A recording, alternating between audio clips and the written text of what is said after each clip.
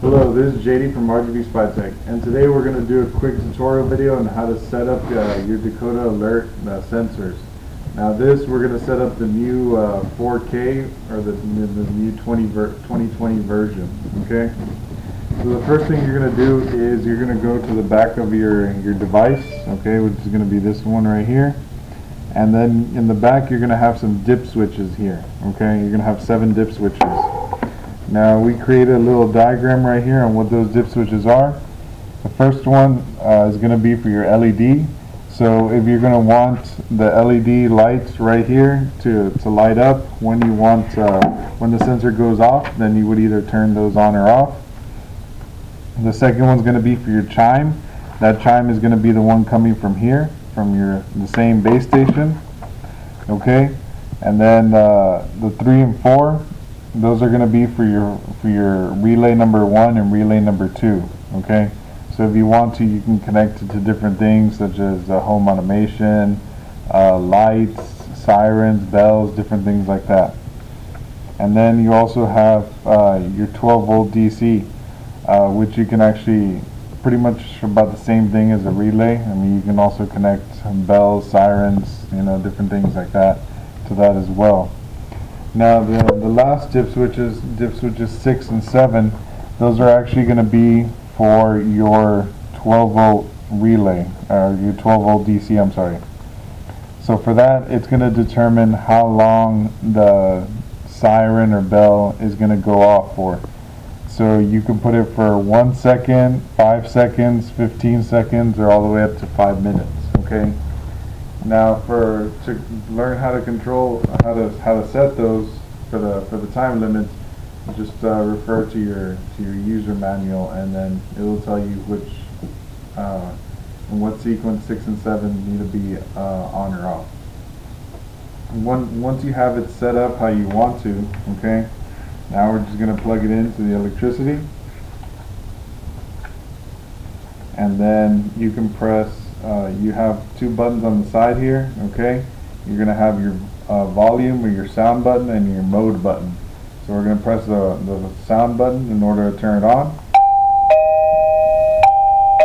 Let me create that noise for you there, okay? So then now what we're going to do is we're going to tap on the mode button for 3 seconds until the lights start blinking. So press and hold it for 3 seconds.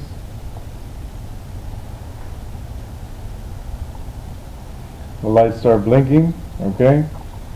Then we're going to press the little sound button right here on the side to pick our tone for our siren.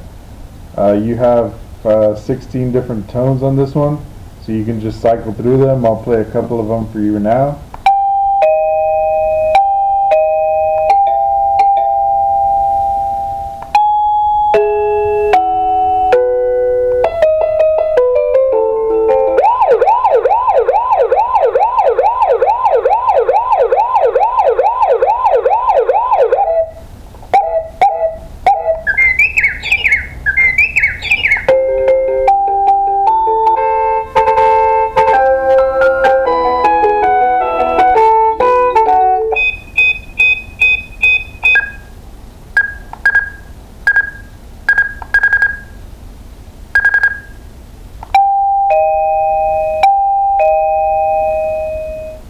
So there, we'll just select that one, okay? And then, so now what we're going to do is we have our sensor over here. Now we're going to activate our sensor. And once we activate our sensor, it's going to do a chime for about 1 to 2 seconds on the base station, just to tell us that that sensor has been activated. Okay, there, we heard that the second chime, okay? If you have more sensors or multiple sensors, basically right now, since it's still flashing, it's still in the activation mode, what you would do is you would just press the volume or the sound button for the sound that you want the other sensor for, and then you just do the same thing. You activate the sensor, and then that sensor will be activated. So once you're done activating all your sensors, then you're going to press and hold the mode button until the lights go solid. So press and hold it. The lights are solid now. Okay. So then now when we activate the sensor, it's going to go off like that. Okay? And then you can even press on the sound button right here, and then you can actually lower the volume. And then if you keep pressing it, it turns off. Okay? So we'll put it at the medium. Okay? At the medium there. So now we're going to tell you how to activate to connect the siren. How far can you put the sensor from the actual main base? This can go up to a mile away. Thank you. Alright, so now we're going to connect the siren. So if you want to connect the siren, we'll just do it the real simple way. Okay, we'll just make sure we made sure that the 12 volt relay is turned on. We're going to go, the 12 volt DC is turned on. That's the route we're going to take. I'm not going to use the relays for now. And then on the bottom here, okay,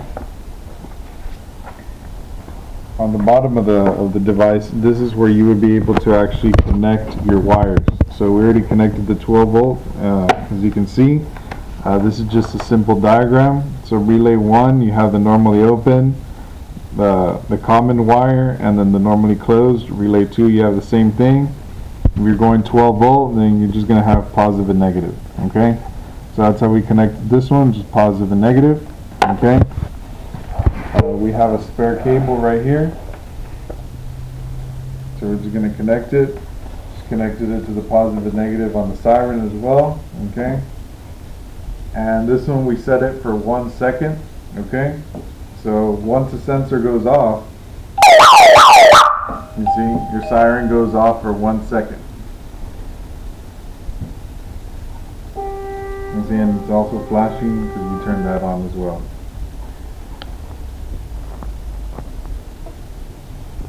And that pretty much concludes this video. Thank you.